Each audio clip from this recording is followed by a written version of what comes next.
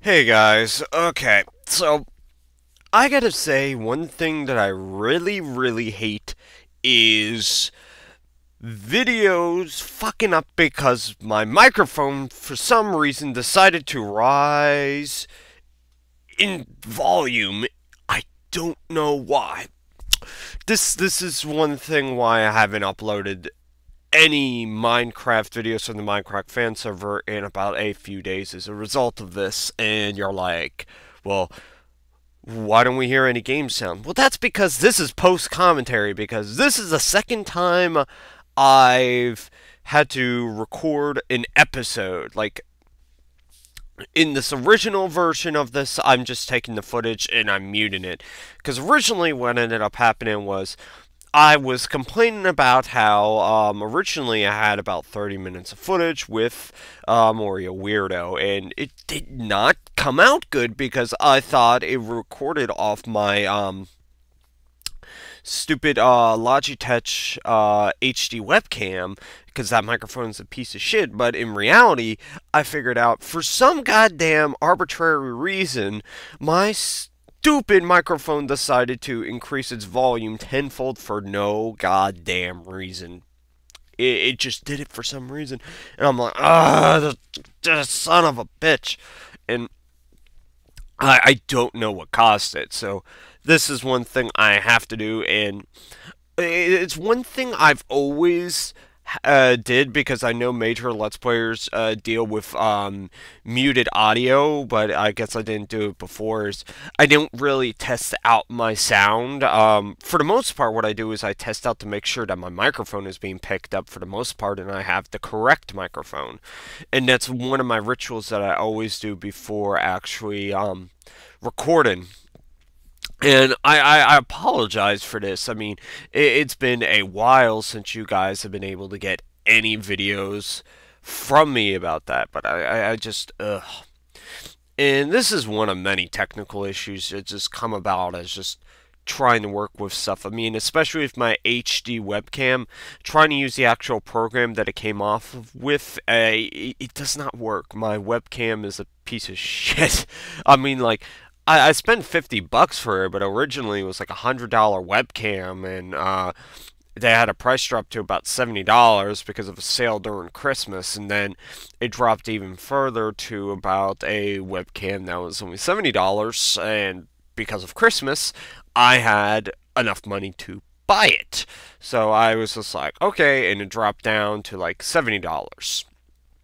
That cutout right there is me actually going back and getting some materials.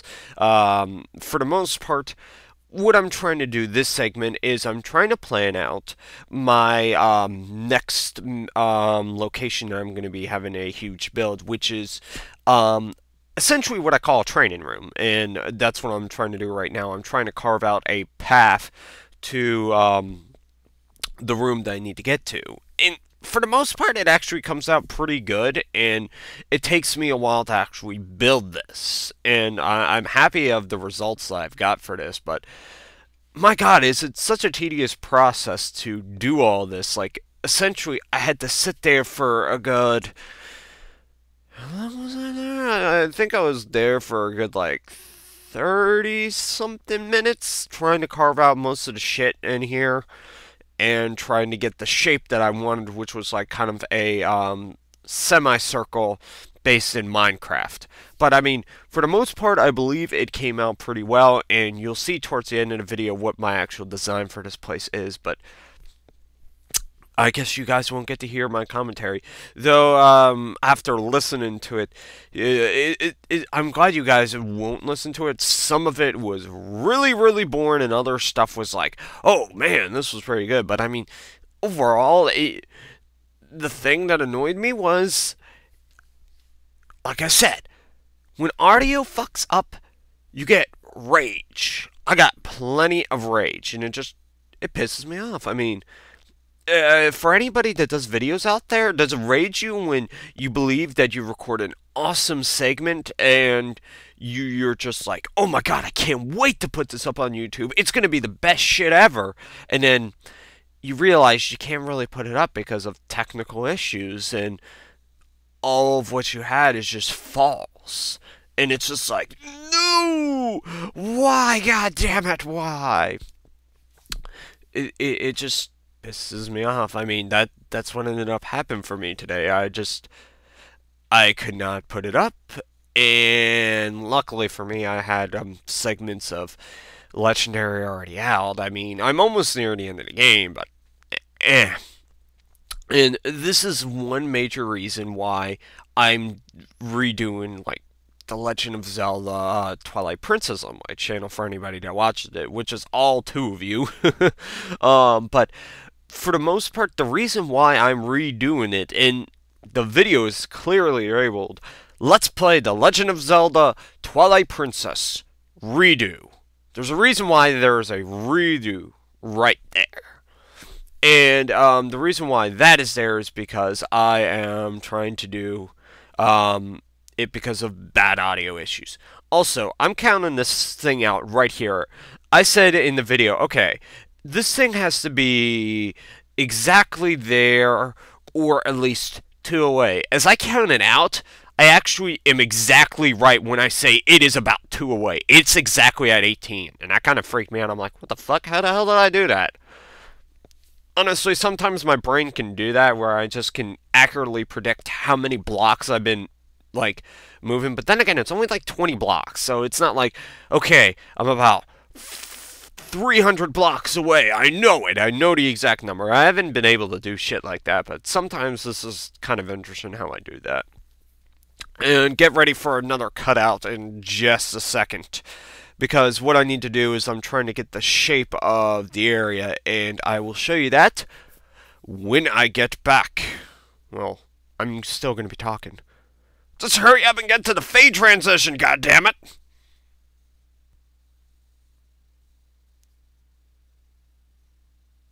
Okay, so anyways, I actually got the general shape that I wanted, and this is what I'm going to be working with for the area, essentially. And now this process right here, making up the shape of the area, this is what was the biggest time consumer of the entire part. Well, not the entire part, but I was just like talking about it. Like, literally, I had to sit here for approximately, I think it was like 40 minutes, carving out the exact area that I wanted, because it's just a pain in the ass. And generally, I've said for my plan is, what I'm trying to do is, I'm trying to use kind of obsidian and glass for my design. Now, I'm trying to do this in order to make it look nice and just give it a nice look to it. I think the next area that I'm going to have is like a big dome area that's just like a circle. Now, how long that's going to take for me to build it? I honestly can't tell you. And one major project I need to do with this area is I definitely need to fill up all of these cave systems with, I don't know, blocks or something, because honestly, it's just going to be a pain in the ass. I can just tell you that now. I can already sense it.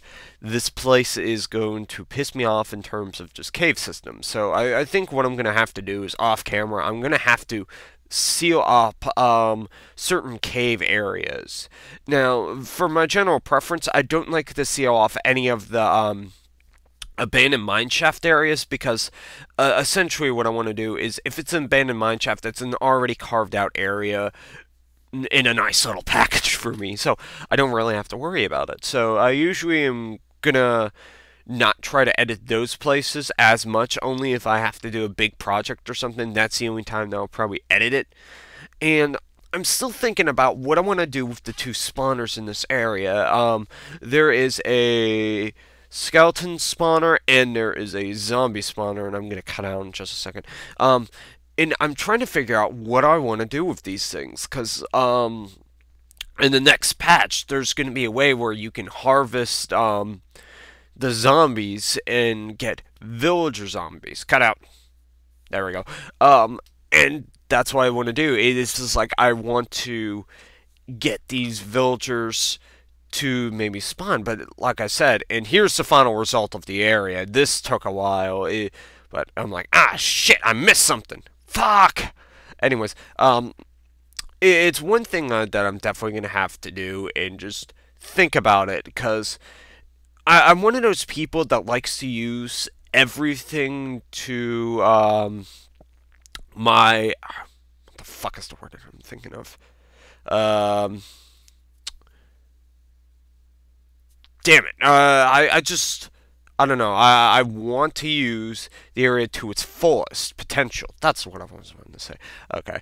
But, I honestly don't know what to do with these things because, like I said, as a result, there isn't really much you can do with it. And I really like the shape of this place. I mean, I think it's going to look really good once I actually come up with the full design with it. I mean, right now I'll show you with the stuff at the end of the video that it's still in progress. It's one of these designs. This design I haven't really worked on completely. I sat on the computer for, I think, an hour, and I came up with that design, and I thought it was kind of lazy, so I think I'll go back to the drawing board and actually come up with a better design for it, and I'll show you it right now. Now. Okay, now.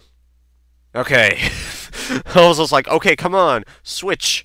So this is the design I have currently, and as you can see, it has these, it has obsidian circles, and for most of the way, it has about this whole length of tube that is just glass. Now, I'm trying to give it more of a texture feel where it just kind of feels like you're walking down a hallway to like a laboratory or just some important place, and I just like it. Now, one thing that I'm trying to explain here is essentially what I want to do is I want to have all of the areas surrounding the glass tube to be smooth stone. I don't want any particular block. I don't want to I want to have lava or anything like that. Sorry, that's not my appeal. I think what I want to do is I just want to have a nice looking texture for smooth stone on the back, just to make it look like we carved into essentially the ground around us, and we made this pathway to a new area that we built with our own hands. Like, for the most part, I want most of the laboratory to feel like it's like a hidden secret base, and it's underground, and I want people to feel like they're coming in a secret base, and I have all these cool things. I have all these gadgets, farms, stuff like that, potions, laboratories, and everything in there, and just have all these training facilities and everything. Also, right now I'm complaining about, I don't like the way that the redstone lamps are in the ground. I was thinking I'm gonna try to experiment and see if putting the redstone lamps maybe in the walls or right into some of the areas where the glass is, and I'm just showing off this area. But I'm trying to think of maybe more design choices because I'm not exactly done with it. But I gotta go back to the fact is, I apologize everyone for this video being out as late as it should. And next time I have to keep on the ball with these videos in terms of just the audio quality. It's one of those things that I care about now. I want my audio quality, I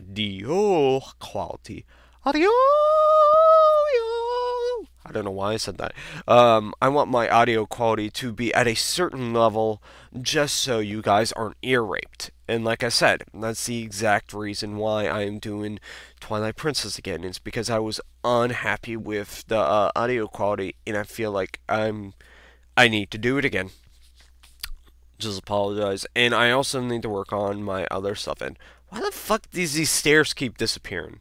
Like, I don't know why, but for whatever reason, I think I entered here in a previous version, and then my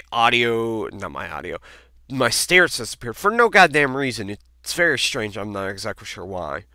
But, anyways, guys, I don't want to hold you up too much longer. It's just a short video explaining what happened and everything, and just getting to see the footage of the last build. I apologize.